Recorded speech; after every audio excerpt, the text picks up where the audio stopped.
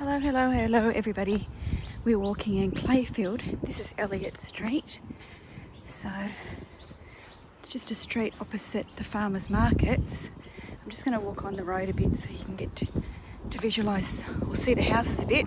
Sorry about the wind, but it is what it is. It is what it is. So yeah, thankfully there's no one sitting in any of these cars because it always seems a bit weird. Now where these kids are putting up the decorations, this is number 50.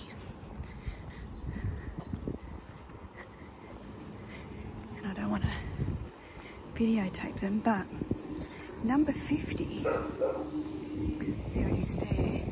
Number 50 sold. It's actually probably one of the second most recent sales in 2016 for 1.43 million.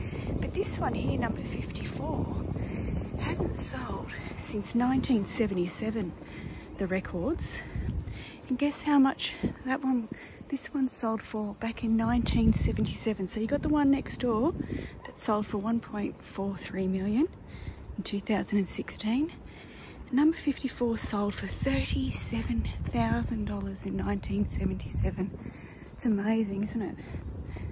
So look at this old one, beautiful, nice big blocks here, nice wide street. So this is what's an example of Clayfield, but there is a lot of units around this area as well. Apologies for the wind again. It's a lot cooler too, and I'm so sorry I haven't been out. We had a lot of storms, a lot of flooding. You can't walk these streets when it's flooding, some of them. And mega hot. We're talking really hot, but it's a bit cool today. We're expecting, if you can see the clouds. Number 70, have I got 70? No record of 70. Look, that's an old one, look at that.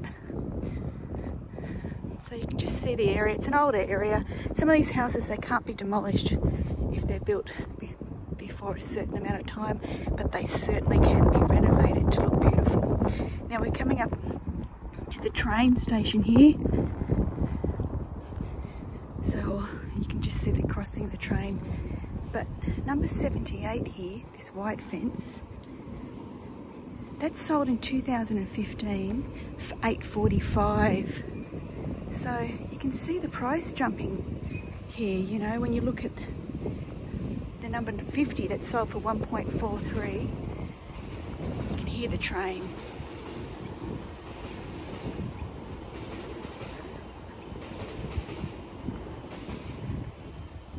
That would have the train right at the back of it, which obviously would affect the sale price.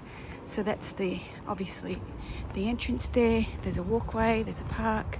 You wouldn't want to live next door to this person. Look at that, not looking after its grass. And in Australia, you've got to really mow your lawns, because otherwise you get midges, you get mozzies, rats, snakes. So you've got to maintain all of that. So if you're looking at buying a house, there's another train.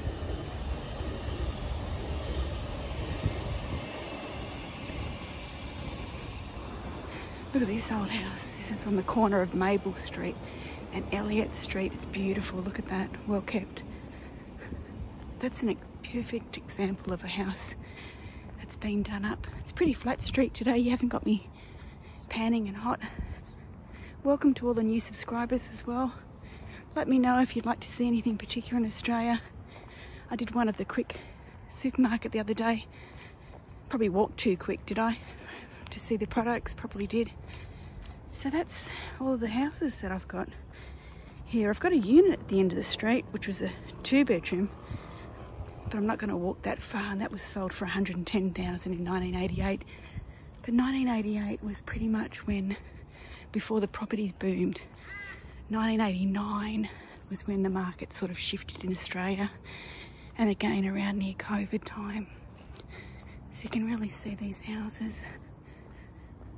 47, number 47, recently sold. This is the most recent sale in the street. 2021. It sold in June for 1.36.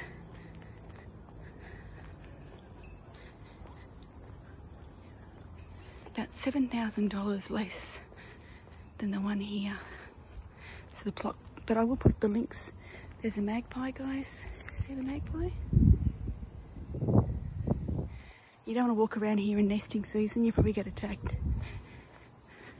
So nice wide streets. You can see the house there. So you can see definitely a price shift in prices, but we'll see where this goes. Hey, I like to always go back and forward. New sales, new renos, see what happens. You can see what they've done across the road here with the older one, with the tile house. They've added the extension on the carport there. The one next door, that's a beauty. That's a nice example of a single level home.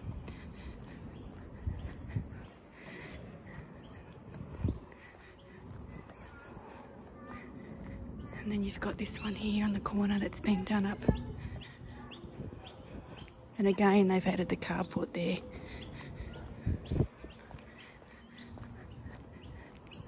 So that's my walk today. Don't forget to click the like and subscribe. Put your comment in, it helps the channel. Let me know who you are. Let me know what you want to see. Somebody there wants to see a few different areas, so I'll go for a walk when I've got the opportunity. As I said, it's been really hot and flooding. So then you've got this Seventh-day Adventist church here on the corner. So have a good one and take care.